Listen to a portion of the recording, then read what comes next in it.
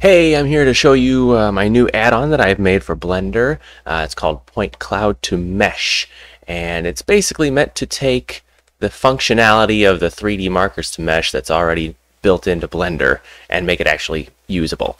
So you might see here that I have a tracked scene, fully tracked here. This is pretty easy to track, so it's not the most complicated thing in the world. So obviously what we'd like to do is perhaps to recreate this cliff face. So we come over here to the Solve tab and go to the geometry and say, oh look, 3D markers to mesh. Let's just select all of our markers here. Good heavens, that's a little bit too much. Alright, and now we say let's do 3D markers to mesh. That sounds like what we want. So we do that, and all we have are these stupid, useless, disconnected points. So what are we going to do with that exactly? Well, I guess we got to go through by hand and join all those together like idiots. No, we're not going to do that. We're not going to do that. So what we're going to do here is we're going to use my new add-on. It's got a couple, it's down here at the very bottom of the Solve tab. It's got a couple different options for different meshing algorithms, a couple different projections depending on your scene and the markers that you have selected here. You can change those and see if they'll help you. This is a mostly vertical surface, so this option here is going to be the one that I would like to use for that.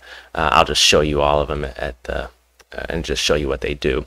So we're just going to click this button here. It says Point Cloud to Mesh, and oh, look at that. It's beautiful. Now you'll see that I do still have, I have retained the little vertices here that Blender would give you normally, just in case there's something you want to do with them. But you don't have to use them.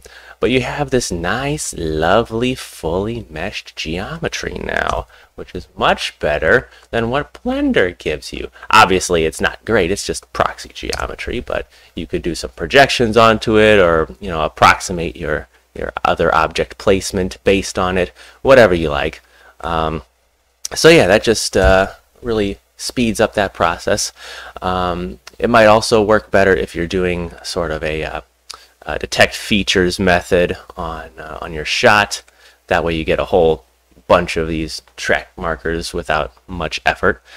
So let's come back down here and let's test out a couple things here. Let's just show you the other options here. So we got XY plane projection. What that does is it comes out with this result, which doesn't work particularly well for this use case. It's just a different method of meshing. We'll delete all those. Come over here and go to the next one. Point cloud to mesh. It's very similar to the last one, so it's really just a matter of preference on that one.